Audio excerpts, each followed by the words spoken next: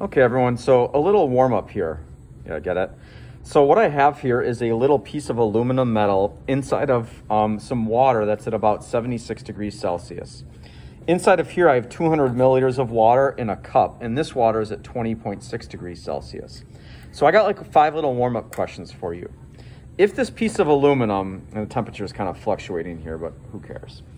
If this piece of aluminum is in that water fully, what's the temperature of this piece of aluminum, the aluminum metal? So just think about that and try and answer that. What's the temperature of the aluminum in this water if the water is now 80 degrees Celsius? Okay, number 2. I'm going to take this piece of aluminum and I'm going to put it in this water. So my second question for you is, so here we go.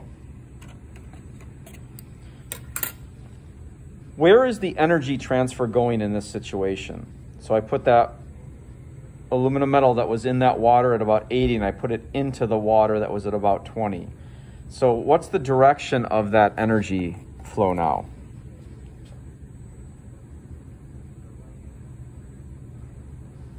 And it maybe only happened for a second there. It went up and then it went down. Question number 3. Does the amount of aluminum that I put in this water, do you think that would affect the temperature changes we're seeing? Then question 4, does the amount of water I have in here affect the temperature change we see? Like, would more water change the final temperature we get, or would less water change the final temperature we get? Okay, then lastly, without calculating anything, how could you maybe predict the final temperature? Okay, so this is our little warm-up for today's class.